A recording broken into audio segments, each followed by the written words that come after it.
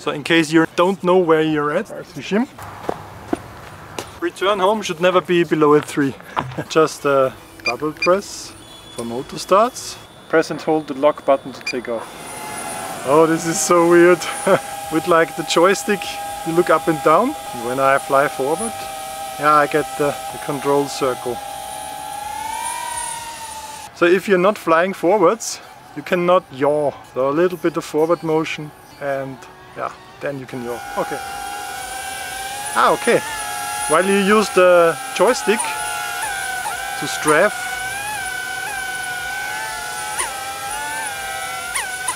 you can also turn around. Hello, Schim.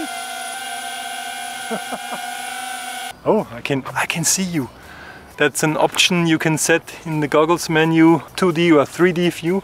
2 separate cameras for 2 separate screens. It's a bit weird, to say the least. Okay, Tom, how do you like the see-through mode? Try to walk in a straight line. It's nice that you can see through, but it's really narrow. I just see this part of my vision. Like, yeah. Now I see you, now I don't see you. Yeah. Now I see you. But it looks funny though. Yeah, I can see through somehow. And with a double tap, I'm back in the drone. Warning though, if you use the see-through mode, the goggles will immediately stop the DVR recording and will not start it again. So if you continue to fly and crash, you don't have footage. That's a big oversight in my opinion. Backing up and left-right is reversed. Makes sense. Backing up really slow. Do I have obstacle avoidance in the back? No, I don't think he would prevent me from crashing in the back. I can see beginners jumping into this drone with this image transmission and with this controller having a lot of fun. Ah! Speaking of having fun, the fun ended here. Because 120 meters of altitude. Go f yourself. Okay, so far to the scenery surfing. However, I found out later that you can go into the goggles menu, safety, and there you can set the altitude limit up to 500 meters of altitude.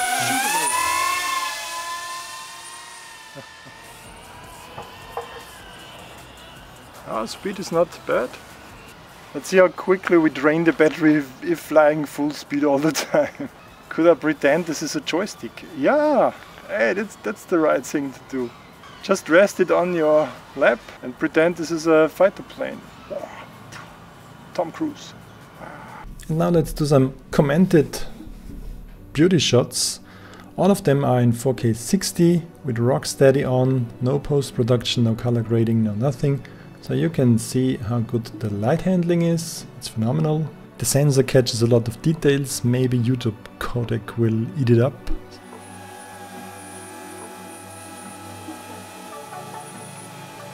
You can ascend down to the trees, so really good for exploration.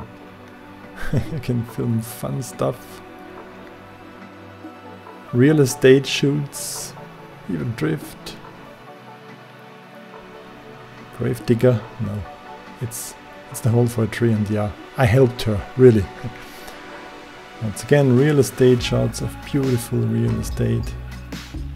Performs good in the darkness as well, and is really good around tight corners, tight spaces, so I felt very comfortable, all with the weird joystick. Can get speedy outside, and it's just, yeah, it was a blast to fly, and I miss it, because I had to hand it over to TomTom, which is seen earlier. Can fly quite precise, and you always see those branches. It's good for roof inspection as well, which will help me in my job, or could help me. And this is some sunset, or almost after sunset flying. You see where the sensor struggled a bit maybe, but it was really good considering how dark it was.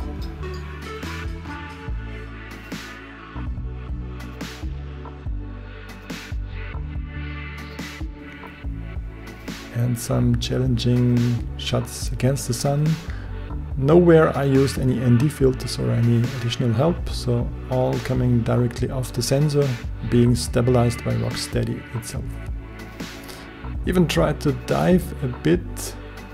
On the dives it's weird that not the drone is under your full control, it's in angle mode and just the gimbal looks down.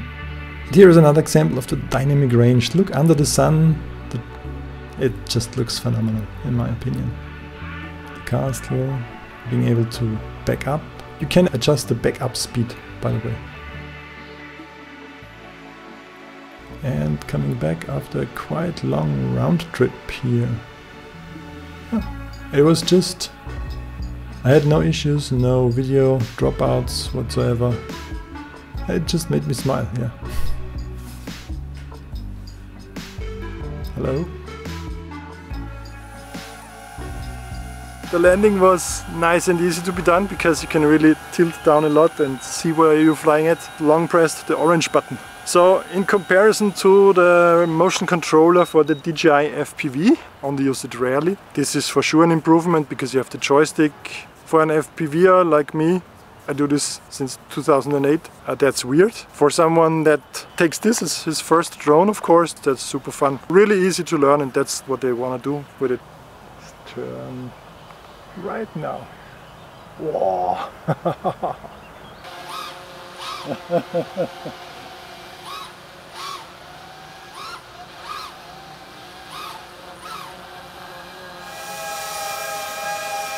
Easy. But it's weird though. Yeah, it's not so hard to get used to it. I really enjoyed the safety features, like you cannot bump into the ground. How much control do I have myself? It's like preventing me from go further down than these 30 centimeters. This is super weird, but it works. And that's really good for you at beginners. So in theory you cannot crash into the ground. Still, if I was to buy the Avata 2, I would initially buy it with the RC remote. But now the prices should be on. I don't know the prices yet. Okay, let's switch the battery and try some more fun stuff. 37% and about 10 minutes flying. Yeah, it's pretty much the same as on the DJI FPV, the potato drone. I think they promised 19 minutes and you would get 9 to 12 minutes. This is quite good on such a 3-incher Cinewhoop. 12 minutes with that small of a battery, no complaints. You will get around 15 minutes if you fly slow and steady. So of course, like always on the DJI drones, you should get the Fly More package because just one battery is stupid. 3 packs are done in half an hour. You could have a portable charger and while you are on the go, charge the next batteries. Now this performance of 04 is phenomenal. Guys, I was at 60 Mbits all the time whilst flying behind this hill here. In between my flights I chatted with my friends and maybe the ham file works on the Avata 2. Yes and no, Schim from the future here. Apparently with the newer firmware, if you are in the CE region, you are locked to CE mode. If you're in the FCC region, you can still use the ham file and have full power. For the CE region, check out Ian Madstack's review. You will be able to use a little app, pay a little money, and then you have the FCC mode. You know that you are in CE mode if you cannot manually choose a channel. I got my Spectron RF with me and the laptop. I will try to find out for you what kind of frequencies are used and how wide are they. We're looking at 1 to 6 gigahertz. Turn on the goggles first. What do the goggles do? Yeah, they search on the 2.4 gigahertz band. Roughly 2.4 and 2.480. I turned on the motion controller. This range here, motion controller, 4.8 to 4.955. And it's very narrow in bandwidth. As you see, these little bits and pieces here that it transmits. So cool, that's the motion RC. Goggles, motion controller. And now I turn on the Avata. What changes now? Yeah. Now you see this is quite broad of a band. This is video for sure. It's nothing too much of a change. But weirdly enough, we have another band used here. 3.3 to 3.4. They're taking up all the space that they can get. So once again, these are the goggles. This is now, since the Avata is turned on. This is the motion controller. 5.7 to 5.8, 30, yeah, almost 100 megahertz. And this is, ta-ta, 60 megahertz mode on the video channel. I'm here in the widest view, and yeah, not a lot of RF devices can do this. You see all at the same time. 10 minutes before launch there is a new version of DJI Fly. So just in case you're confused, you hook up your phone with the most current DJI Fly app installed via the USB cable to the goggles, and also turn on the drone and the controllers. They are all bound from factory, and once they all find each other, you can activate them. Okay guys, I gotta give you my impressions of flying the Air3 with the Goggles3 and the Motion RC3, and it was awesome. It was a blast. I mean, first of all, the Air3 is faster than the Avata in the air. I could fly it to 18 meters per second. Technically faster in sport mode.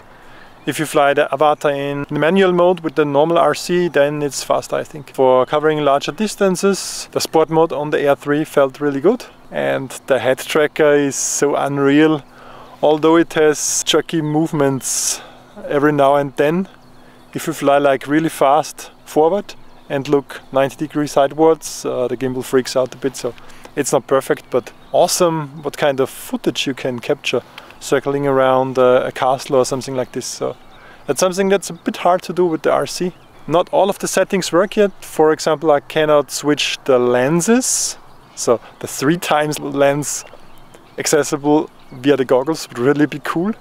Don't want to spy on somebody, but oh, there's a sailplane. I didn't see my buddy over there flying the sailplane. Yeah, anyhow, it really has been a pleasure flying the Air3 with the Goggles3. Maybe if you're not in for the Avata, but if you have a Mini 4 Pro or the Air3, there's a new firmware update since a few days that they support the Goggles3. Here's where I can switch to the Air3, Mini 4 Pro or the Avata mode. And I think you need the Motion Controller 3, but that's only 89 bucks. So I'm considering this now. Just found another little design feature. These diopters, like on the twist, you can adjust the diopters, and by sliding you will adjust your IPD. Press it in and then turn it. It will be tight, so it no longer adjusts IPD nor the diopters. So it's a really clever design, and I feel stupid for not finding this out sooner, because I complained about them being easy to reset. Let us be a little packing size comparison. Goggles 3 versus the Goggles version 2. Would this fit in here? Yeah. This is actually without battery, and this is with the battery. It doesn't destroy your lenses. It can sit here as a lens protector as well. And make it very compact. On the other side, this one here fits in my onboard just fine. Well, thanks a lot for watching.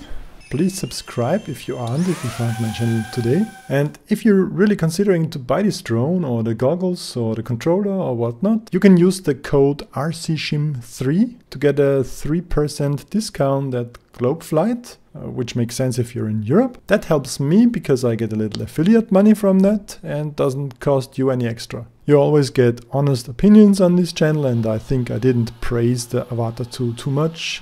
Until that, see you next time. Bye for now. And happy flying!